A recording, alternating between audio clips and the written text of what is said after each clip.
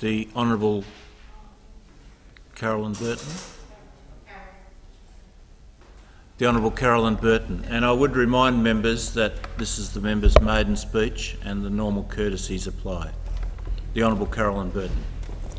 Mr Acting Deputy President, I am truly honoured to stand here in this place today on behalf of the Australian Labor Party as the new Labor member for the North Metropolitan Region.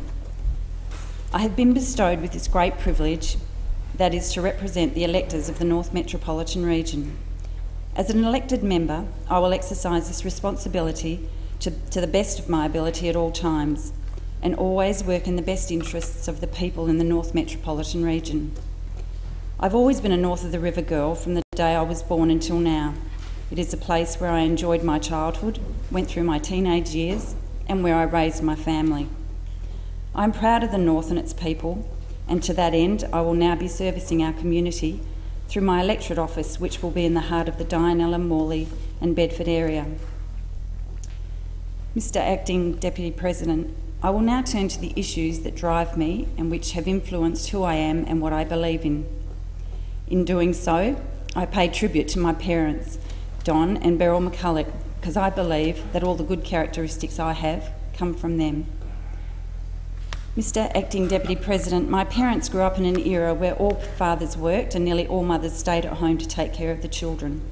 My father worked as a slaughterman his whole life, eventually becoming a supervisor at the Midland abattoirs. He was a hard worker with a strong work ethic, believing in a fair day's work for a fair day's pay. He worked in abattoirs in Wyndham, Derby and Broome so that he could provide for his family. Nothing was too much of a sacrifice for him, while Mum stayed at home in Perth to raise the family. Mum was a dressmaker by trade before she married, and she used to sew at home for a bit of extra money. Like my dad, she worked hard all her life to the extent that if she stayed in bed for a day, then we knew there was something seriously wrong. Both my parents taught us that nothing in life comes easy, and you have to work hard and be a good person if you are to succeed. Nothing's ever been handed to us on a plate. We had to work hard for everything we had, and like my mother and father, my husband Rick and I have tried to instil these values into our girls, Nikki and Christy. Mr Acting Deputy President, I believe in Ben Chifley's in the words of Ben Chifley in his Light on the Hill speech, because it truly represents what I, as a member of the Great Australian Labor Party, stand for. It's a proud moment for me as a woman, wife and mother who upholds the values of the ALP to stand in this place and read the words of the great Ben Chifley. I try to think of the Labor movement not as putting an extra sixpence into somebody's pocket or making somebody Prime Minister or Premier, but as a movement bringing something better to the people, better standards of living, greater happiness to the mass of the people. We have a great objective, the light on the hill, which we aim to reach by working for the betterment of mankind, not only here, but anywhere we may give a helping hand. And Mr Acting Deputy President, I stand before you today wanting to offer that helping hand and stand here under no illusions, and whilst I recognise that my time in this place is limited, I see no reason to hold back about the things that are of concern to my constituents and to me. There is so much to be done in the areas of mental health and the need to encourage greater investment and care and support for West Australians who have mental health issues. The Gallop Labor government introduced the State Mental Health Strategy in 2004. This resulted in more than $600 million in extra funding being pumped into mental health in Western Australia and made this state the national benchmark. Our spend per capita on mental health is the highest in the nation, followed by the Victorians. We want our state's position as a leader to continue, and I urge the Barnett government to continue Labor's fine record in this area. I also believe we need to provide better support for our carers in our society. Further, we need to develop opportunities for our youth to participate in sport and recreation by providing better facilities for young people to be able to play sport and be more active generally. I will strive to ensure that Labor's record in these two key areas is recognised and the Barnett government is held accountable in these areas. Mr Acting Deputy President, I would now like to turn to the issue of unions and the pivotal and important role they play in our society. Indeed, unions have played a large part in my life, as Rick, my husband, is a union organiser with the Transport Workers Union and has been for 18 years, working tirelessly to improve and protect employer conditions. Unions have been a part of the Australian industrial landscape for over 100 years. Union leaders are community leaders and, in conjunction with the Labor Party, have been at the forefront of major industrial reforms that have resulted in improvements in pay, safety and working conditions for workers across every industry sector in this great state and nation. The entitlements that workers today enjoy, such as annual leave, sick leave, long service leave, superannuation, occupational health and safety standards and workers' compensation, were all hard fought for conditions and were won by unions and their leaders for their members.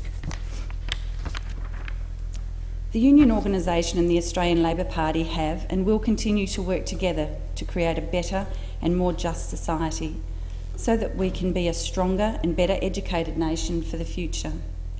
I'm proud to be a union member and especially to be part of the TWU family. As I have mentioned, my parents and the example they set for our family were the reasons I became a member of the Australian Labor Party. The way we were raised entrenched Labor values and beliefs into me. We are a down-to-earth party composing of hard-working people that can and do make a difference in this world. We believe in an end to discrimination and a fair go for all and strive towards these goals. I've been very fortunate not only to have worked with some incredibly talented people already within the Labor Party, but also to be one of the privileged few who are able to stand in this Parliament as part of the Labor Parliamentary Party. It is an honour and a duty that I will not take lightly over the coming 6 months. I never imagined that I would end up in this place. However, in the time that I have, I will work with the ethos of upholding and maintaining Labor beliefs and values and working towards restoring Western Australian voters' faith in our party and showing them that only Labor has the stability and vision to take WA forward. The last state election was not one that true believers will remember as one of our fondest, but what is done is done. Labor has great people and we have great ideas. Now is the opportunity for our party to listen to and engage with the community and to develop our policies and ideas. To reconnect with those voters who wanted a change, so that when the opportunity to cast their vote comes again, that they will look to Labor as the party of strength, vision and opportunity for all, regardless of class, creed or gender. As one of the many female Labor members that now help constitute the West Australian Parliament, I would like to recognise the role of women in this place. For the first time in its history, the parliamentary wing of the Labor Party in the Legislative Council is now led by women in the Honourable Sue Ellery and the Honourable Kate Doust, and I congratulate them on this remarkable achievement. Of Labor's shadow cabinet, 7 of the 17 shadow ministers are women, and that's a record to be proud of. And one of those senior Labor women is Liliana Ravlich, whom I'm proud to share my parliamentary office with for the short time that I have in this place. Whilst proud to be a Labor Member of Parliament, I'm even prouder to stand here as a female Labor Member of Parliament. Labor is the only party that is strong and inclusive and represents the aspirations and goals of all Australians, not just a select few men. Mr Acting Deputy President, I would now like to acknowledge all the amazing people who have helped me along the path to this great place. Rick Burton, my husband, life partner, best friend and soulmate. Rick and I met 34 years ago, and together we have been through thick and thin and recently celebrated our 30th wedding anniversary. Excuse me. The truth is, there's no one else I would rather spend those years with than my husband Rick, and I look forward to many more. I acknowledge my 2 beautiful daughters, Nikki and Christy, who have been by my side all their lives, and today they stand by me as I make my maiden speech. I also acknowledge Alice, my stepdaughter, and my mother, Beryl McCulloch, who this year celebrated her 80th birthday and is still fighting fit. Unfortunately, my beloved father, Don McCulloch, is not here today, as he passed away 9 years ago, but I know that he's certainly here with us in spirit. I know that both my parents, as Labor stalwarts, are proud today as their daughter stands in this state parliament as a Labor MP to deliver her maiden speech. Mr Acting Deputy President, I am also blessed with three wonderful siblings, Graham, Gary, Deborah, and my youngest brother Graham, who sadly passed away 31 years ago. They have been the best brothers and sisters anyone could ask for. They have been a strong influence on my life and they have helped make me a better person. I would also like to acknowledge the help and assistance of my best girlfriends, Kim Campbell and Nolene Smith, who have been my close confidants over many years, and I thank them. Jim and Glenys Murray have also been great friends of the Burtons for many years. As fellow unionists and strong Labor supporters, you can imagine our conversations when we get together.